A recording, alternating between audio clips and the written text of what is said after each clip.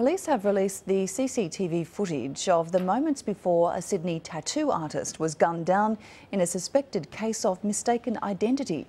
Daniel Vella was shot dead in front of horrified customers at a West Ryde tattoo parlour in March 2011. Police have been unable to find a motive and the gunman has never been caught.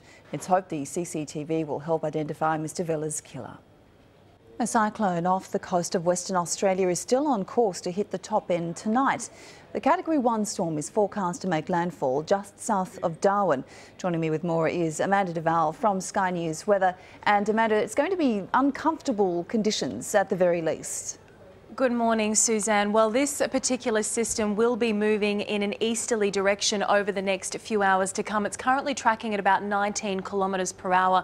Now, the system is still a Category 1 cyclone, so that's the lowest end of our cyclones. This is the first one we've seen for the season. So yes, it will be bringing an increase in the winds and the rainfall as well, although we don't mind seeing the rain across the region. Now, as this system continues to move eastward, we're expecting gale force winds to pick up across western parts of the top end from later today and then into Monday morning. For the time being, we are seeing gale force winds across northern parts of the Kimberley coast. And we currently have a warning area that extends from Mitchell Plateau all the way through to Point Stewart. So that does include Darwin and also the Tiwi Islands.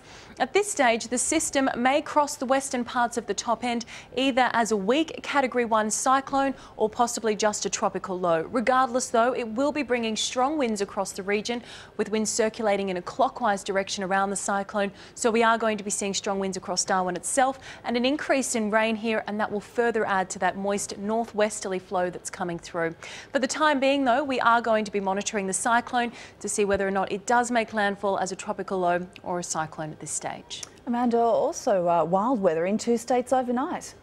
Absolutely. We have seen a string of severe thunderstorms across Queensland and northeast New South Wales. Have a look at these storms as they moved over the Darling Downs. Some places saw over 50 millimetres of rain, and we had reports of flash flooding, even small to medium-sized hail and damaging winds as well. And those winds certainly increased across northeastern New South Wales yesterday.